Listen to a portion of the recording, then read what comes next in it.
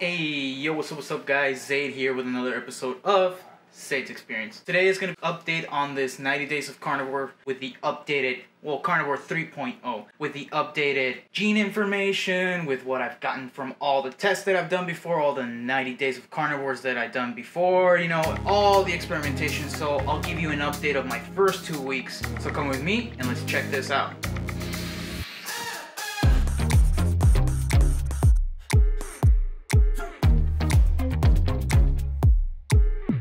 So before we go ahead and start the video, please go ahead, comment, like, and subscribe. You guys know the deal. Push that notification bell if you haven't already done so. And definitely give this video a like. So how has the carnivore diet been treating me this time around? This is the third time around that I've tried the carnivore diet. And so far, it's been pretty good.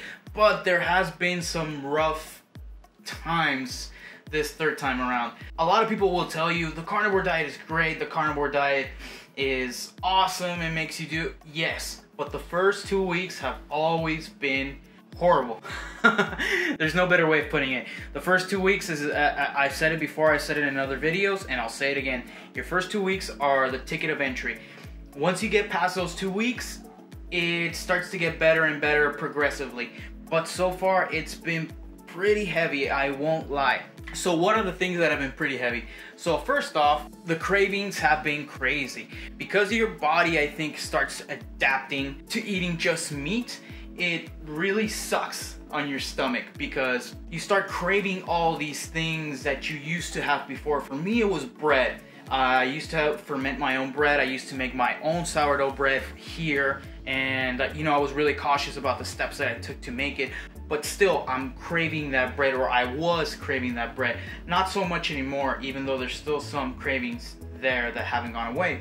Also, chocolate is something else that I keep on craving. It is crazy. I've been wanting to get chocolate really bad, like dark chocolate, not even like sweet chocolate, it's just dark chocolate. I really like dark chocolate. Berries is something that I really like to incorporate when I'm not doing carnivore, or when I'm doing carnivore with a couple of, whether it be berries, chocolate, and some bread. Those are the things that I tend to incorporate when I'm doing carnivore-ish. It also brings a little bit of variety because this could get a little monotonous. But those are the main things. The cravings have been pretty intense and it's been really hard. Some of the things that I've been doing to kind of get by those cravings have been treating myself to some stuff. One of those things is going to get some barbecue. Yes. So going to a place where they smoke like a giant piece of tri-tip or something like that, that I know doesn't have a lot of condiments, or that I wouldn't do on my carnivore diet. However, I've spoken on this several times, and I don't have too much of a problem with condiments, because again, that's the one thing that keeps the carnivore diet interesting for me. It's not a thing of right now, it's a lifestyle, and I really do appreciate it. Just if I have a couple of different condiments, I don't try to go too crazy, but I do try to keep it as interesting as possible. So I go to a barbecue pit a lot of the times, and I'll get some pulled pork, I'll get some tri-tip, maybe some stuff that's pretty lean that's within the confines of the carnivore diet.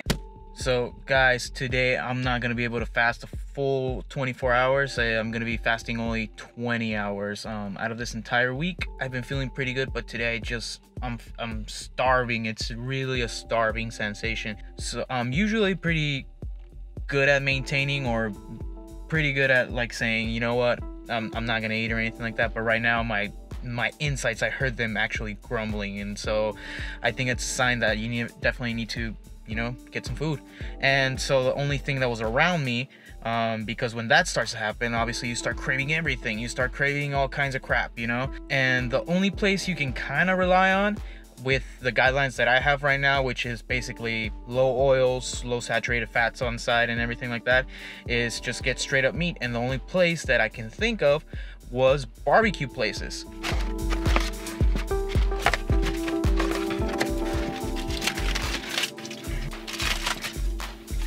No way, look at that, guys. That is awesome.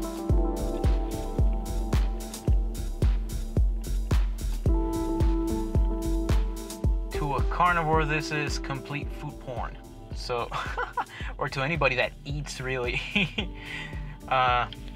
Except vegetarians and vegans. Sorry, guys. Can't please them all. But this thing looks juicy. They did give me a bunch of barbecue. but that's not happening. They just kind of packed it in, and they gave me some pretty good napkins, so I'm happy with all this. This is 2 pounds of meat. It's 1 pound, 2 pounds.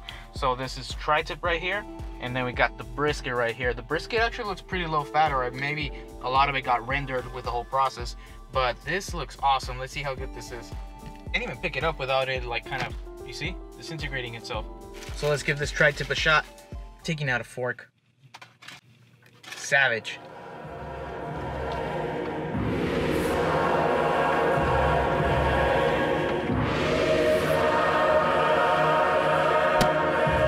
This tri-tip is awesome. And as you can see, salt and pepper. That's all it is. Salt and pepper, that's all they put on this, which is great because that's what we're going for right now. We're trying to get something clean, and I think again barbecue pits are a pretty good stop if you know what they're putting into them. And yeah, sure, they cook it for a little bit longer, and a lot of the nutrients of the meat do end up getting cooked out, but at the same time I think you're also getting a good meal in, you know. And if I do end up needing a little bit more, my body will tell me tomorrow. But today I'm eating in quantity. My body, I think because I had a tougher workout and a tougher, longer day yesterday, I think that's why my body's asking me for a lot more today. So let's grab a little bit more of that brisket without it.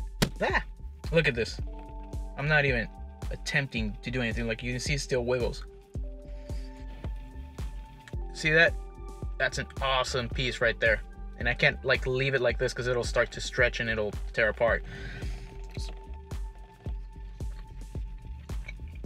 Eating carnivore can get a little mundane. Having a meal outside of the normal, I stopped calling them cheat meals for a while now, because if you consider it a cheat, it feels like a fail whenever you do mess up, you know. Let's say you do take a step like in the wrong direction and you end up eating a meal that you weren't supposed to eat, you know. You end up getting something and you were doing, I guess, maybe 30 days of a cleanse of some kind of carnivore diet, you know, an elimination diet, Walls protocol, whatever it may be. You can't kick yourself for it all the time, but what you do need to realize is that you took a step back, and now the only thing that you can do is, okay, are you going to take a step back and completely digress and just send everything to crap, or are you going to do something about it and just put the next step forward? Hey, it was a little setback, nothing to it, keep going, keep going. You know, you got to rewire yourself in a different way. So I really stopped thinking about cheat meals as cheat meals, you know. I started treating these as, you know, meals, fuel. I started thinking in that sense. And so right now I just wanted to fuel my body with something a little bit different.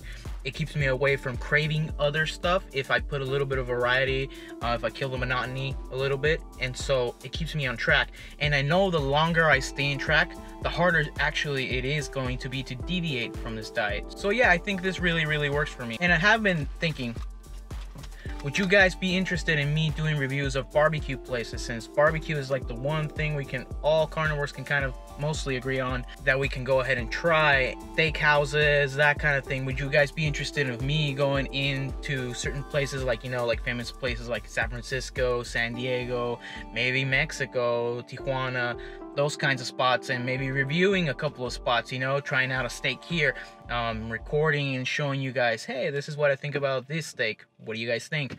That kind of thing. Would you guys be interested in that? Leave it all in the comment section below.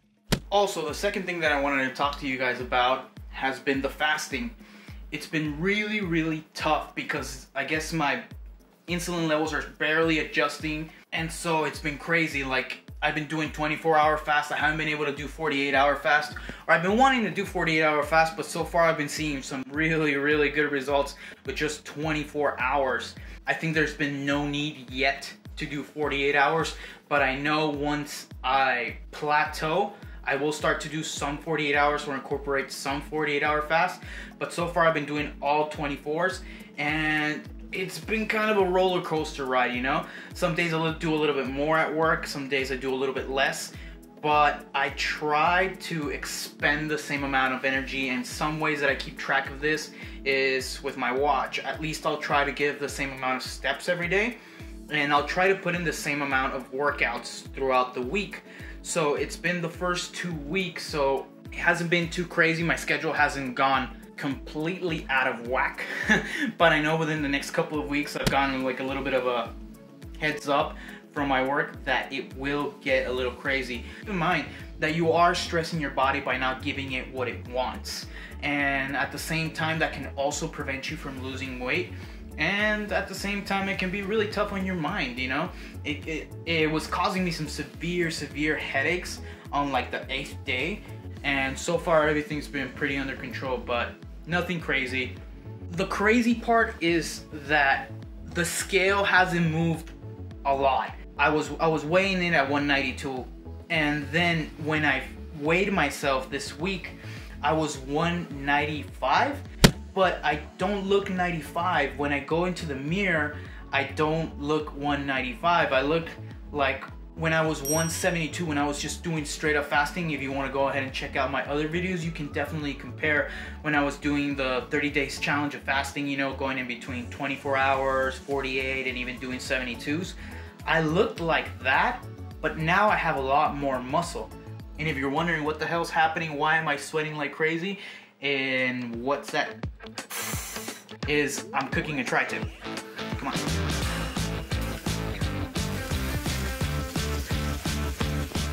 But yeah, guys, I'm super stoked. I'm super happy with the results that I've been getting these past 2 weeks, and I'm definitely stoked to see what the next 2 weeks are gonna bring. Again, it's gonna be the cold thermogenesis week. I'm gonna be adding that on top of all this, and I know it's gonna make a huge difference because I've tried it before, right before trying the challenge, and I got some really cool results, so stick around for that. And if you've been following me on Instagram, you'll definitely know that I've been getting some good results because I posted a picture of me, and that's 2 weeks in. So if you haven't signed up on my Instagram, definitely go ahead and do so. I'll leave that right down here. So check that out, guys. But in any case, guys, this video has gone long enough. Thanks for joining me in another episode of Zaid's Experience. If you haven't already done so, please go ahead, comment, like, and subscribe. You guys know the deal. Push that notification bell if you haven't already done so, and definitely push that like button. That way the YouTube algorithm pushes this video up, and that way more people can see it and hopefully benefit from what I'm doing. Hopefully they can get a little bit more insight if they're trying the carnivore diet. Apparently everybody's trying the carnivore diet right now, so hopefully if some people are struggling with it, maybe they can do something along the lines of what I'm doing, which is a little bit more lean kind of carnivore, and then adding your fats. Definitely smash that like button, guys. I am burning up, and this tri-tip isn't gonna eat itself, guys. Zaid out. Peace.